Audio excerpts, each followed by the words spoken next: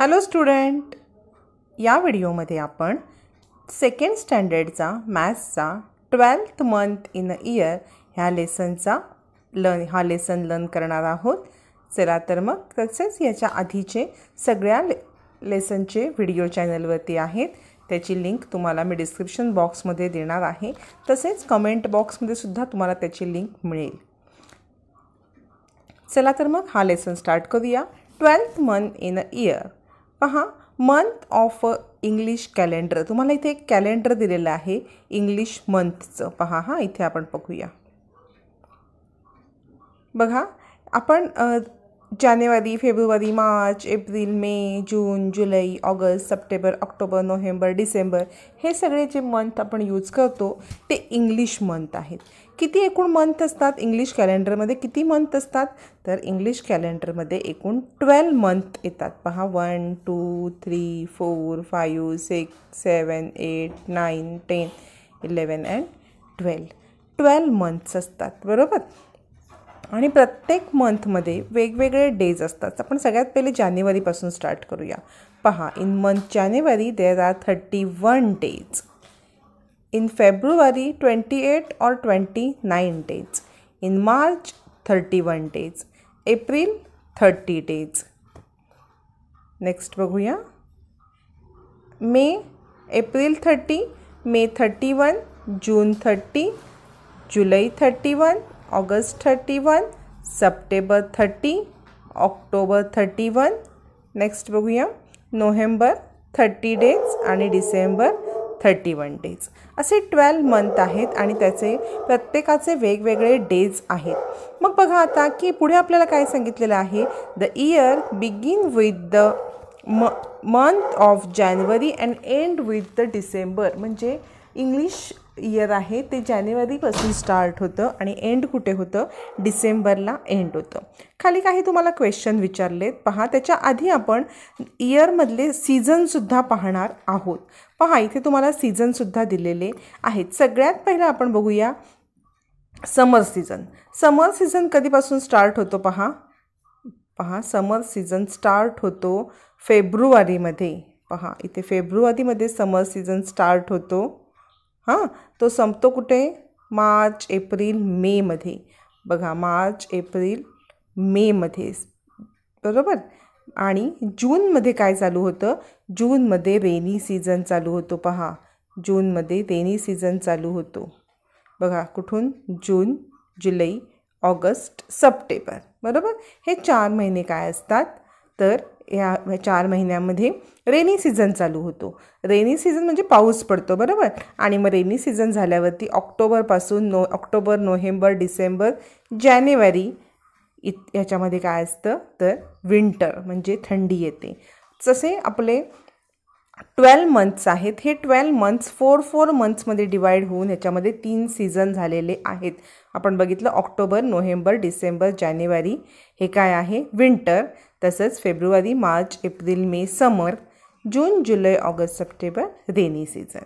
बघा, हे असे आपल्याला डिस्ट्रीब्यूट करून दिलेले आहेत। पहिलं विचारले बघा क्वेश्चन तुम्हाला, name the month that have 30 days. बघा, 30 डेजवाले मंथ कोणते आहेत? पहा, सगळ्यात पहिलं 30 डेजचा मंथ आपण पाहणार आहोत कोणता? एप्रिल। पहा हां, एप्रिल आहे 30 डेजचा। नंतर आहे जून 30 डेज, सप्टेंबर 30 डेज आणि अजून एक पुढचा आहे बघा नोव्हेंबर 30 डेज। 4 मंथ आहेत। कोणते कोणते बघितले आपण? बघा, पहिल्यापासून बघूया परत एकदा।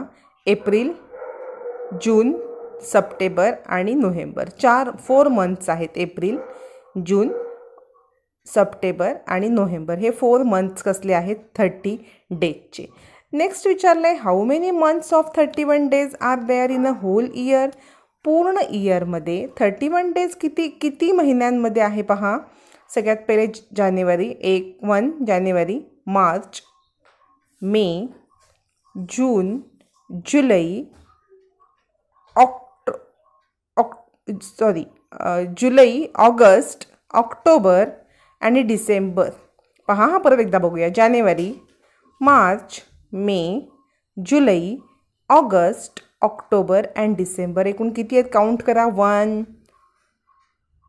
2 3 4 5 6 आणि 7. 4मध्ये 30 डेज आहेत आणि 7मध्ये 31. 4 मंथ्समध्ये 30 आणि 7 मंथ्समध्ये 31 डेज. मग एकच 7 आणि 4 झाले 11. मग 1 कोणता मंथ राहिला. How many days does February have. February have 28 और 29 डेज. म्हणजे काही इयरमध्ये फेब्रुवारीला 28 डेज असतात तर काही इयरमध्ये 29. After 4 year in February comes 29 days. 3 वर्ष झाली. 3 वर्ष 28 28 28. 4th इयरला 29. परत 28 28 28. 4th इयरला 29. आणि ज्या वेळेला 29 डेज येतात त्या इयरला लीप इयर म्हटलं जातं. काय म्हटलं जातं त्या इयरला. लीप इयर म्हटलं जातं. पहा पुढे तुम्हाला सांगितलं आहे which months come before June. Which months come before जून. जूनच्या आधी कोणता मंथ येतो. पहा जूनच्या आधी मंथ येतो मे. बरोबर. बिफोर जून मे. नेक्स्ट विचारलं आहे विच इज मंथ बिफोर जानेवारी. जानेवारीच्या आधी कोणता मंथ आहे का. पहा जानेवारी हा फर्स्ट मंथ आहे. इयरमधला जानेवारी हा फर्स्ट मंथ आहे. जानेवारीच्या आधी कोणताही मंथ इयरमध्ये येत नाही. फर्स्ट मंथ जानेवारी आहे. त्यामुळे जानेवारीच्या आधी कोणताही इयर येत नाही. तुम्हाला एक रिडल दिले बघा. 30 days has September, April, June and November. बघा हा 30 days has September, April, June and November. All the rest have 31 accept February alone. म्हणजे 30 डेज कशामध्ये आहेत. सप्टेंबर, एप्रिल, जून आणि नोव्हेंबरमध्ये. उरलेल्या सगळ्या महिन्यांमध्ये 31 डेज आहे एक्सेप्ट फेब्रुवारी. फेब्रुवारीला 28 किंवा 29 डेज असतात. पुढे पहा तुम्हाला सांगितलेलं हे आपण बघितलं इंग्लिश मंथ्स बघितले. बरोबर. इंग्लिश म्हणजे आपण हे काय बघितलं तर हा कोणता कॅलेंडर आपण बघितला. Month of English calendar. आता आपण कोणता कॅलेंडर बघणार आहोत. Month of Indian calendar. Indian कॅलेंडरमध्ये सुद्धा 12 मंथ्सच आहेत पण मंथ्सचे नेम वेगवेगळे आहेत. बघूया आपण. फर्स्ट मंथ आहे चैत्र. पहा चैत्र. नंतर वैशाख, ज्येष्ठ, आषाढ आणि 5th मंथ श्रावण. बघा चैत्र, वैशाख, ज्येष्ठ, आषाढ आणि श्रावण. पुढे बघूया आपण. श्रावण झाल्यावरती कोणता मंथ आहे पहा. तुम्हाला श्रावण झाल्यावरती इथे भाद्रपद, अश्विन, कार्तिक, नंतर आहे अग्रयान, नंतर पौष, मग माघ. माघ नंतर कोणता मंथ आहे बघूया आपण. माघ नंतर आहे फाल्गुन.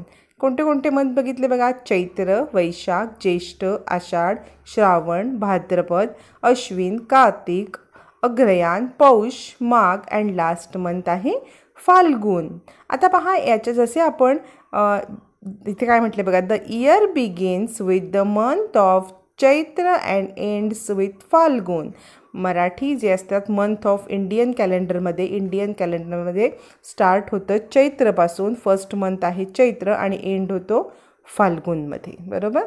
जसं आपण बघितलं इंग्लिश मंथमध्ये स्टार्ट होतात जानेवारीपासून आणि एंड होतात डिसेंबरपर्यंत. तसेच month of the Indian calendar start with Chaitra and end with फाल्गुन. याच्यात सुद्धा सीझन आहेत पहा. तुम्ही सीझन बघूया आपण.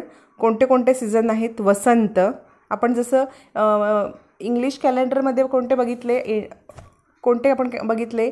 समर, विंटर आणि रेनी सीझन असे 3 सीझन बघितले. इथे कोणते कोणते सीझन आहेत बघा.